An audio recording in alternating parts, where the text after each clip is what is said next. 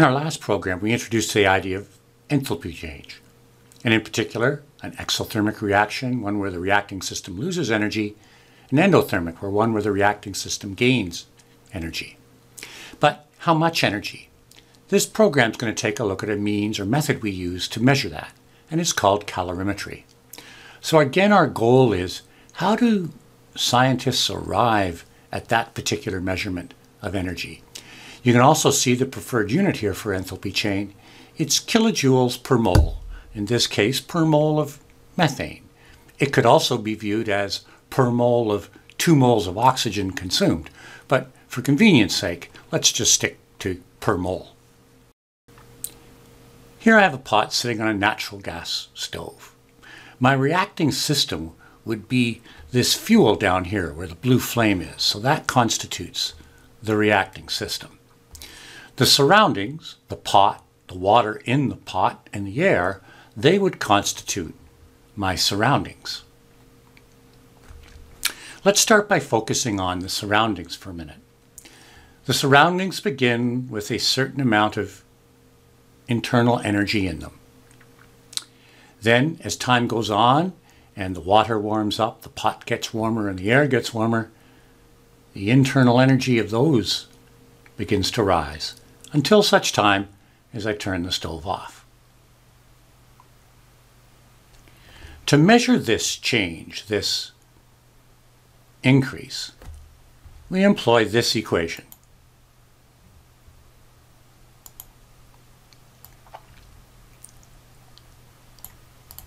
And this is found in our IB data booklet. In our particular case, although the surroundings constitute the air, the metal of the pot, and the water, we're going to focus on water, since it makes up the bulk of the surroundings in this case. So in this particular equation, M would refer to the mass of water in the pot. C would be the heat capacity of water. Now that's a number that's in your IB data booklet as well, and it typically is a constant listed around 4.18 joules per gram of water per Kelvin. And delta T is the temperature change of the water. Now, let's take a look at what's happening over in our reacting system. It too begins with a certain amount of energy, and once the stove is ignited, that internal energy is reduced.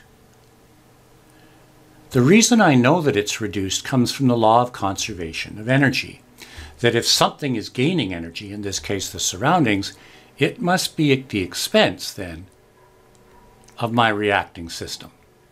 So we can see that these two lines, although they are the same magnitude, they are going in the opposite direction. So I can employ this relationship. Now this one's not in the IB data booklet, but your teacher will probably introduce it to you. This Q is the same as the Q that you see over here, except the negative sign to indicate that it's being lost.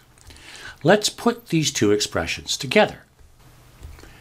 That would then give us the number of moles times the enthalpy change, the molar enthalpy change, will equal mc delta T.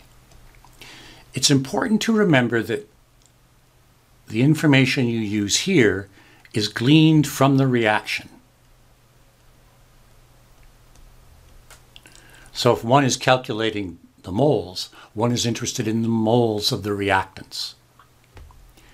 Here, this refers to the surroundings. What is absorbing the heat?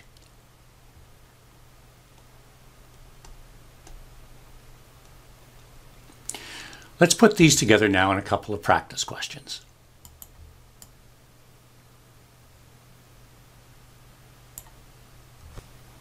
So here we're going to burn some candle wax down here, so that would constitute my reacting system. And that heat is being absorbed mainly by the water that's present up here, which leads me to a couple of assumptions that we make when we use this technique. Firstly, we assume that all the heat that's generated by my reacting system finds its way into the water.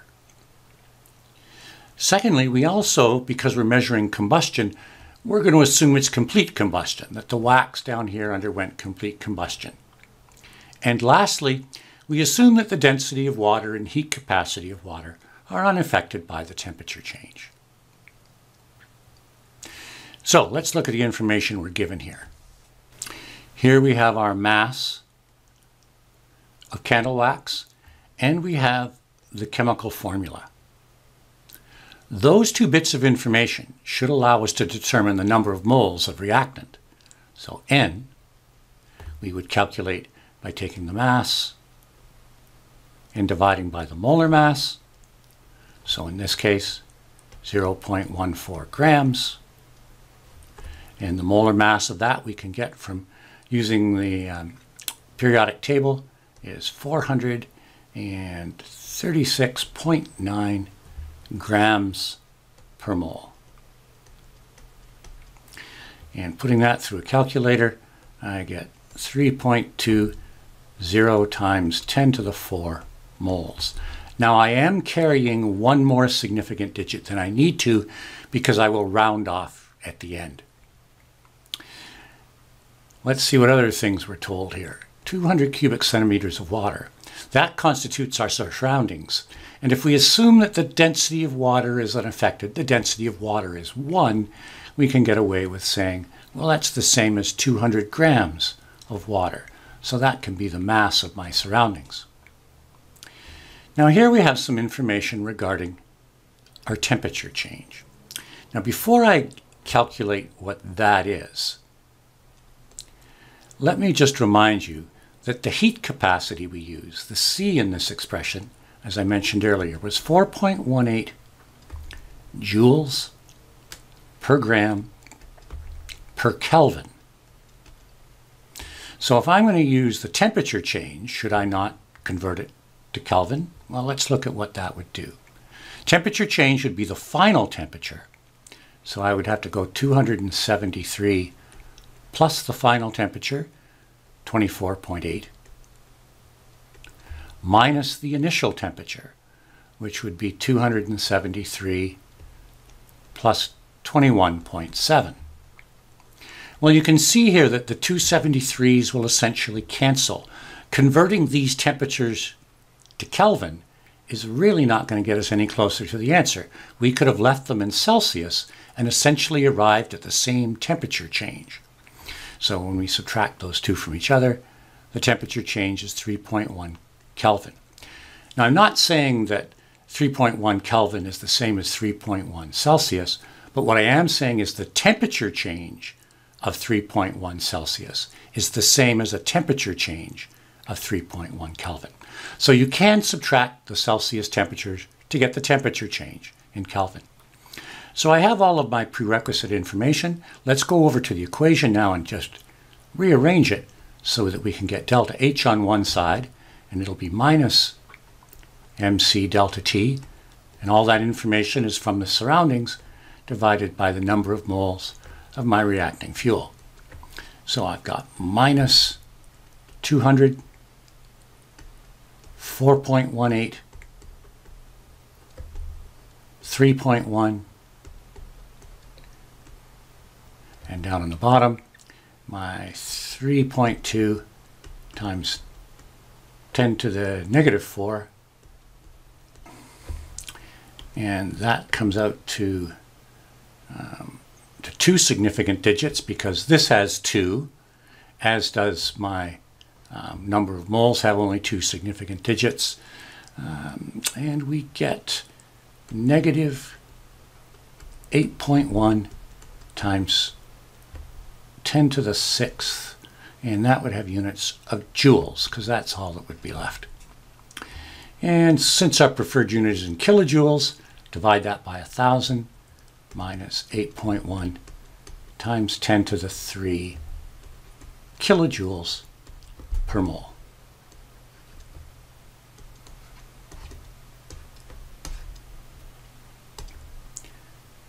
Let's try another question. Let's look at some of the assumptions in this question. Again, we assume that all the heat is exchanged with the water and not our styrofoam cup or the air. We also assume that the heat capacity of water is not affected by the chemicals that are in it, that it's still 4.18. And lastly, we assume the density of all solutions is also unchanged by the presence of the solutes that are in it. And I want to focus on how we use that in my first point. We need to know what the mass is of the surroundings. And in that case, we have 50 cubic centimeters of hydrochloric acid and 50 cubic centimeters of our base, sodium hydroxide. Because this is water, or mostly water, we can assume that that's 50 grams plus 50 grams. So the mass of my surroundings, I'm going to use 100 grams. The other point is, what do we use for the number of moles? We calculate number of moles by concentration times volume, but I've got two concentrations and volumes. I've got that concentration with that volume, and I've got this concentration with this volume. Well, the amount of heat that's going to be generated is going to be determined by the limiting reagent, the one that there's less of, or the one that will produce the less amount of product. Because these react in a 1-to-1 ratio, this combination right here is the important one to determine my number of moles. So my concentration, 0.10 moles per decimeter cubed. And I have to multiply that by the volume in decimeters cubed. So that's 0.050, because I have to multiply by 1,000.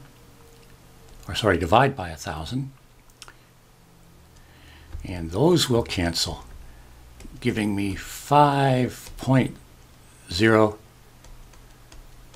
times 10 to the negative 3 moles.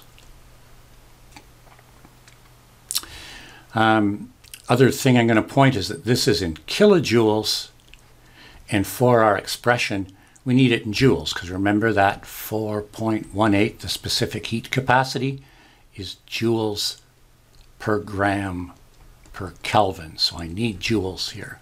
So that's the same as negative 53 times 10 to the 3 joules per mole. So I have everything now in the appropriate units. So let's go back to our equation. N delta H is minus mc delta T. We need delta T by itself, so that would then give us that the temperature change would be the same as N delta H negative and mc. So let's put in our values. We have minus 5.0 times 10 to the minus 3 moles, and that's being multiplied by negative 53 times 10 to the 3 joules. And on our bottom, the mass of our water, the surroundings, was 100 grams, and our 4.18. In solving for that, we get a positive 0.63 Kelvin. Now just a quick sign check on this. The temperature of our surroundings is increasing, as indicated by that positive sign. And that makes sense. An exothermic reaction, which this one is, should generate heat, and that heat would then be used to warm the surroundings. So there's a couple of examples of calorimetry.